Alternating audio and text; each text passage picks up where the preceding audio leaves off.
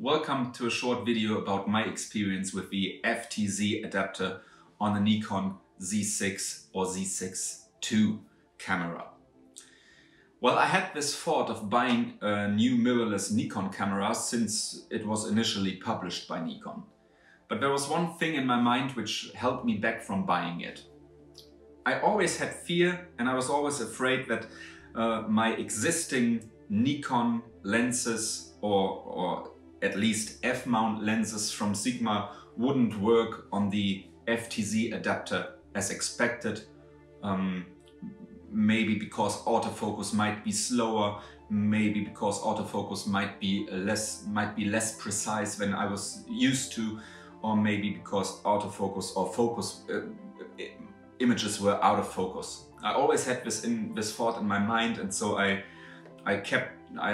draw this whole thing away from me and didn't buy a camera until now. And yes, I have this camera for a week now, and I've tested all my Sigma lenses with the FTZ adapter. Long story short, there is no problem. Maybe this is something which helps you, because it would have helped me if I had known some voices which were saying, you can do it, you can switch to the mirrorless system, you don't have to be afraid that anything doesn't work or something. Which lenses have I tried? I have tried the 24-70mm 2.8 from Sigma, which is my almost on lens. It works perfectly. The camera recognizes the lens, all controls are available, optical image stabilization works perfectly. I tested my macro lens, it's the 105mm 2.8 from the old Sigma series. I've tested my tele, it's the 150-600 contemporary line, no problem at all. And because this was my former always on lens on the DX format, I've tested the Sigma 1835, which makes totally no sense on a full format camera like the Z6 II. But I know how this lens feels when shooting in the field, and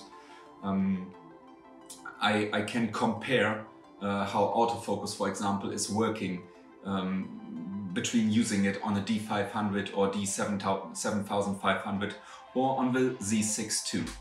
And yeah, there's no difference between both cameras.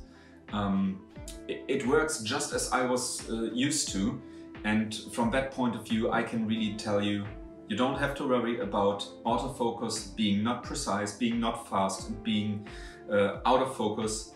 Everything works as I would have expected it on my former cameras D500 or D7500 with the FTZ adapter. No problem. There's only one thing about this adapter that really bugs me, but it is not of a technical reason.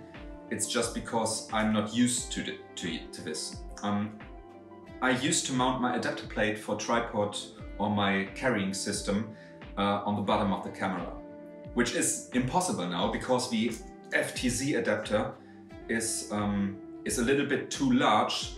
So if I would mount that plate here, I cannot slip the camera into the tripod head because the FTZ adapter would be in the way.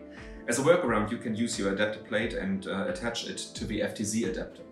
It is something Nikon did by design because they wanted to have the weight on the FTZ adapter and not on the camera if you are using a very heavy lens as the 150-600, for example, then maybe the connection would twist or something like this. So yeah, it was done by design, but it is something which is new to me. And there is one thing about this. You notice that between the adapter plate and the lens body, there's only very few space here. And so this makes it a little bit tricky to slide in the camera with the adapter plate, for example, in my Peak Design Capture Clip V3 carrying system, because here is so few space only available. It's really kind of tricky, so that's really annoying me at the moment. But everything technical works really, it works like a charm, perfect. But the placement of the adapter plate, I'm not so lucky. I'm not so happy about this. But yeah, I have to get used to it, or on the other hand, I would have to buy Z-mount lenses. The one thing is getting on my nerves, the other one is getting on my money, so this would be an expensive investment. But yeah, I have to figure that out. I hope in this video I could tell you about my experience with this FTZ adapter and take some of your fears. Yeah, you find product links to all the lenses I use and products that I show here underneath the video in the video description and in the first comment. All of these links are Amazon affiliate links. This means we will earn a commission on your purchases on those links, of course.